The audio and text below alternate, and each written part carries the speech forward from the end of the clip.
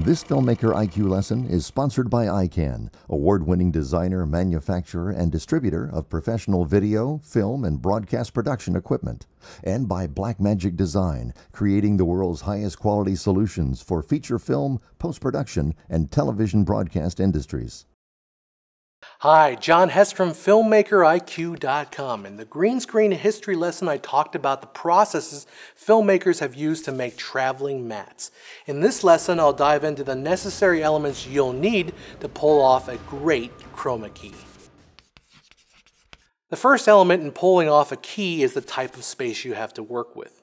Your space will determine what kind of chroma key shot is possible. When shooting against a green screen or a blue screen, you'll want to pull your subject away from the background far enough so that the shadows don't fall on the screen and you minimize the reflection of the screen on your subject. Now, with smaller spaces, you should be able to pull off a reasonable talking head shot. That's a shot that's just the head and the shoulders speaking.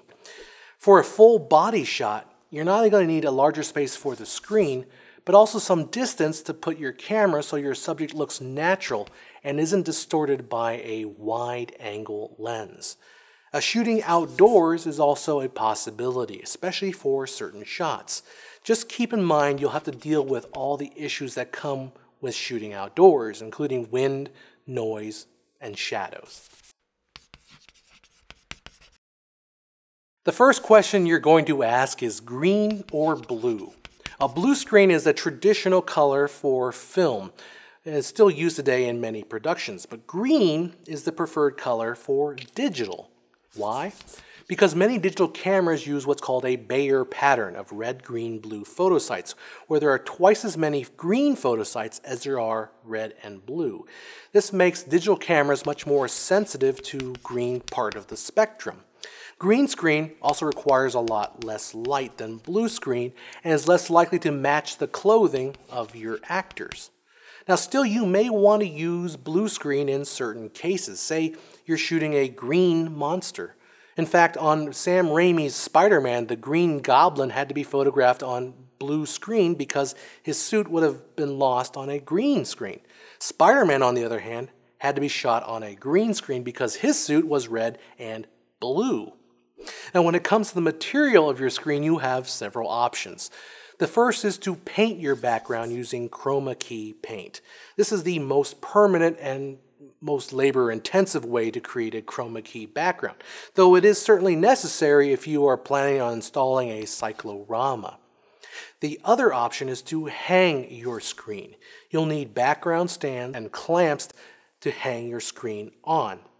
The screen itself can be made out of paper or muslin background cloth, but I prefer foam-backed cloth because it scatters light more evenly and you can avoid hot spots, and the foam keeps the screen from wrinkling when it's not in use.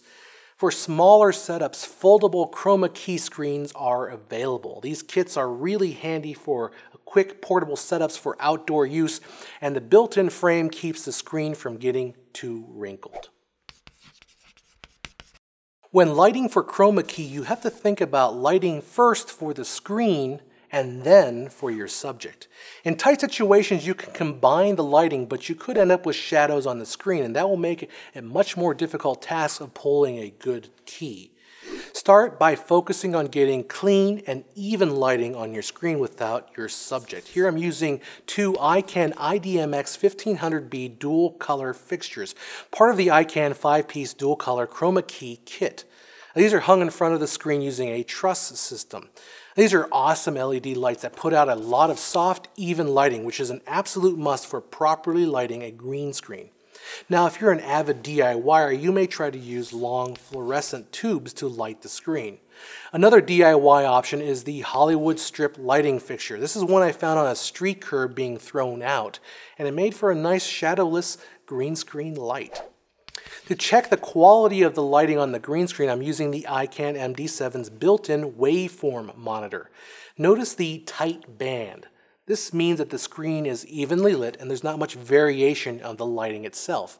You want to get this band as tight as possible, not slanted or having spikes, which are the hot spots. Now, if you can't get your hands on a waveform monitor, you can use your camera's zebra settings. Zebras tell you what part of your image is overexposed. If you lit your screen properly, you should see the entire screen, or at least a good chunk of it, turning into zebra stripes at the same time as you open up the iris to overexpose your shot. Once we have a well-lit screen, it's time to put our subject in place and work on the subject's lighting. Keep in mind the final composition and try to light your subject that will match the way your scene is going to look ultimately in the post-production. Now here I'm using the ICANN IB1000 LED lights, part of their Chromakey kit. These lights can be set to 3200 degrees Kelvin, which will match great with the tungsten lights I already own. Just take care when lighting your subject to avoid casting shadows on the screen. When I first started experimenting with green screen, I was working in the DV format in standard definition, and you had to be exact in order to get an acceptable key. And even then, there were some funky artifacts. But I'm happy to say that with HD, getting reasonably acceptable keys is much easier because the pixels are so much smaller. But the type of compression that you use in the camera can be a detriment to the quality of your green screen. Now, most consumer cameras use a 4:2:0 compression for handling color. I talk more about color compression in the lesson on nonlinear editing if you want a refresher. In this demonstration, I'm using the Blackmagic Cinema camera decked out with ICANN's Tilta rig. The Blackmagic Cinema camera is capable of recording in 4:2:2 compression using ProRes or DNx HD formats, or even recording a 4:4:4 uncompressed 12-bit RAW.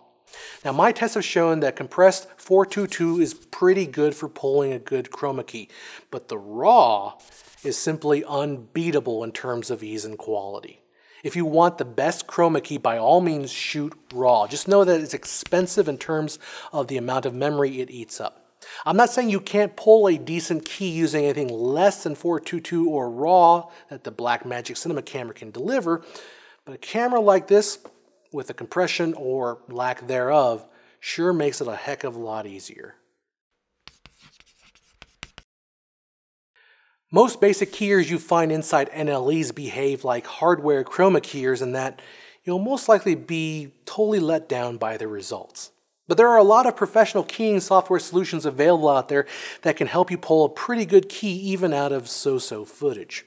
My favorite happens to be one that comes bundled inside Adobe After Effects called Keylight, made by the Foundry.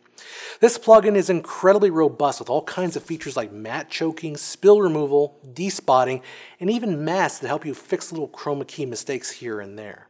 Plus, After Effects is just a good platform to be working in when you're doing your compositing. Keylight is also available for purchase for other editing platforms. Now, if you can't pull a perfect key off of the entire frame, well, don't worry, as there's a technique called garbage matting. Using Adobe After Effects, we can create a rough mask around our subject and throw away all the other junk in the frame that's unimportant. This is a great way to work, especially if you have a smaller space. Just make sure that your subject doesn't cross into the garbage mat. Once you have a good clean key, it's a matter of compositing the subject onto your background plate, adjusting the colors to match, and compositing foreground elements to really sell the effect.